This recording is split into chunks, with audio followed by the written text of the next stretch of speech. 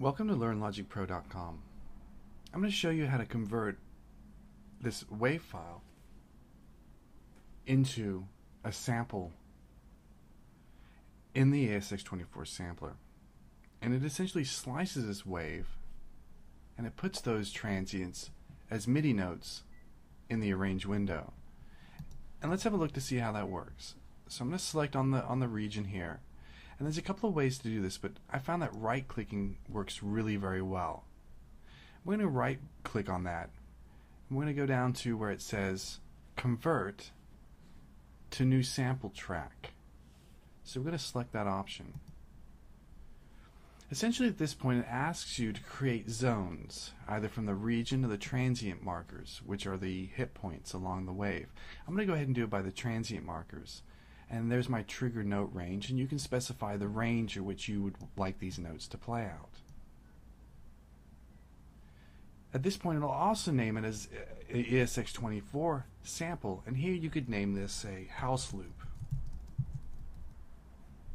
I'm going to click OK, and it essentially takes that loop, it processes it, slicing up the hits, and it assigns these notes to the individual slices. So if you listen to the actual loop, this is what it sounds like.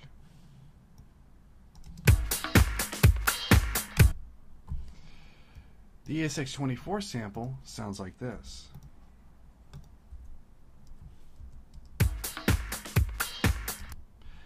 Now, if you double-click the EXS24, you'll notice in here the house loop sample is already added and has become an instrument already.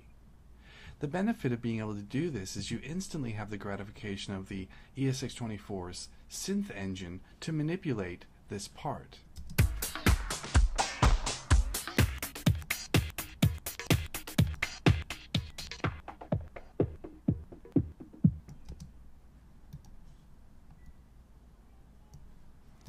You can also do other tricks, like quantize, making heavy swings.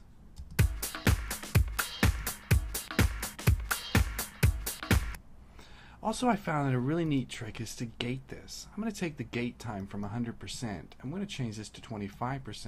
Let me put the swing back to 0 and listen to what it sounds like now.